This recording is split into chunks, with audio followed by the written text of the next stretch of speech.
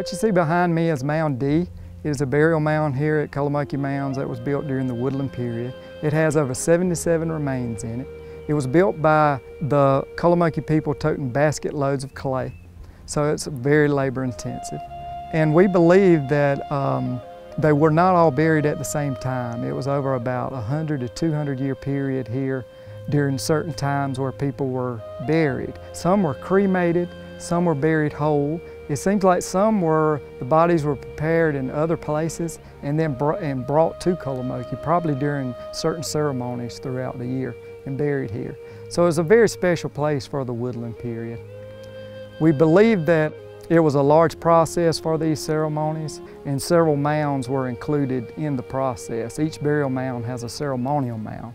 Much like today, when one of our loved ones passes away, we go to a funeral home, we prepare the body there. Then we go to a grave site and we have a graveside service, and we bury the person there and we mark them with a stone monument to say that's where they're at. Well, that's what you're looking at here behind me at Kolomoki Mounds. Mound D is a monument to the hierarchy here at Kolomoki. Common individuals would not have been buried this way. Their remains would have been cremated and scattered throughout the site, maybe in an area that was special to them. And the hierarchy would have been buried in burial mounds like these that you see here at Kolomoki Mounds.